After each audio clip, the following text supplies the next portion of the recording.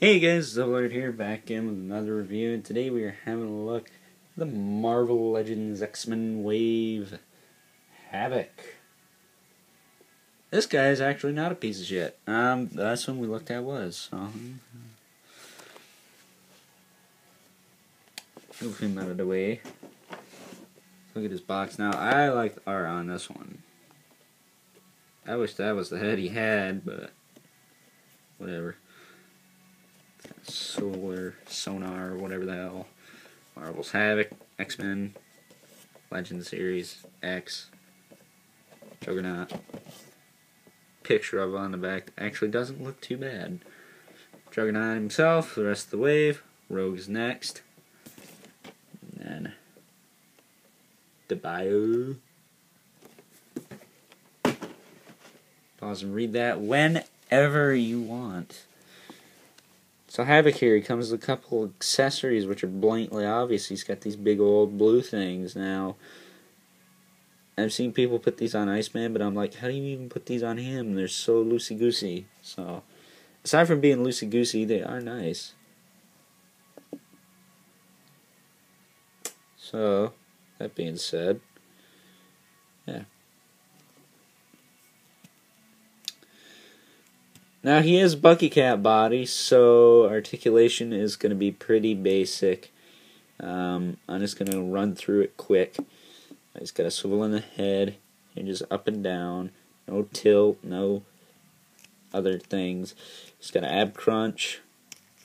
He's got a waist swivel, hinge up, down, rotates 360, bicep swivel.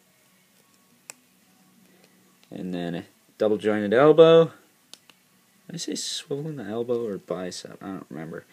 Or elbow up there? I don't know. He's got a swivel in the glove with a hinge. Now, I'm not sure if these are the same glove cuffs as Rogue. I know they ought to be the same as Nick Fury, but Rogue, I'm not too sure. Now his hips move out that far. And they move forward. Back, not so much. Thigh cut, double joint. The knee,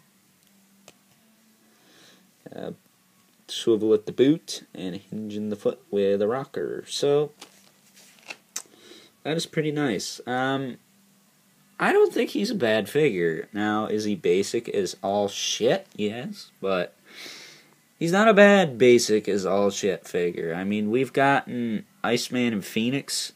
They're pretty bland too, and they are shit. So this guy's going to get an 8 just because he's kind of meh. Could have been better. But, you know, he's better than Phoenix. Phoenix got an 8 because it's Phoenix. And it's a character I actually wanted. But this guy was a little bit of a surprise. So, here he is next to Rogue.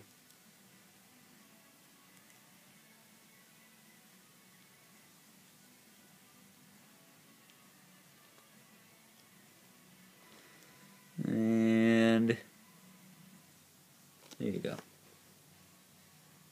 They're about the same height.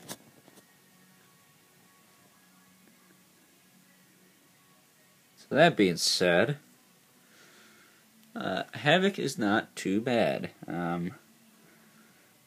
He's getting an 8, which is a decent score for him, especially since he is probably the worst peg warmer of the year, being that everyone gets like 16 of him and like 1 of everyone else.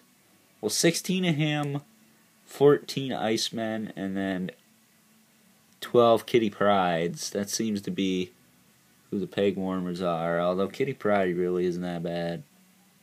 Should probably check her out. The Havok here, I'm going to give an 8, as I said before. And yeah, with that being said, hope you guys enjoyed this review, and until next time, catch you guys later.